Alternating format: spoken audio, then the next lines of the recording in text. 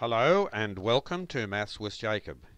This lesson will focus on problem solving working backwards. Some problems by their very nature can be solved by working backwards. Example 1. If I think of a number and multiply it by 3, then add 7, I get an answer of 22. What is the original number? Now let's look at the solution. If we work backwards, we have, now originally it says I add 7, because we're working backwards, remember, and the answer we got was 22, so we're working backwards. Okay, so we take 22 and we subtract 7 from it. So 22 minus 7 equals 15. Now remember, the opposite operation of adding is subtraction. That's the clue there. So we have to subtract 7 to end up with 15. Now originally we multiplied the number by 3. So the opposite operation of multiplication is division. So after that, divide 15 by 3. So that's the 15.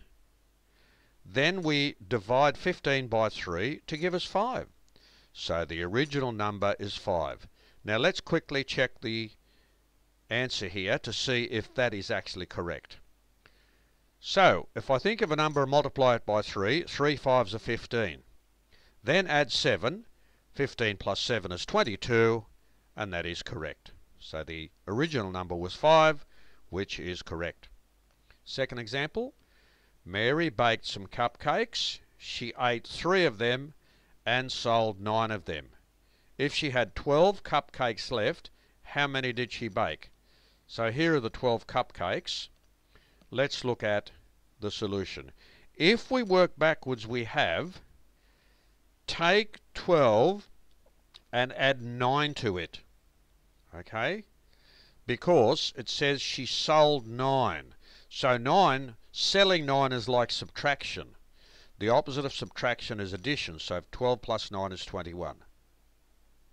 After that, add another 3 to 21.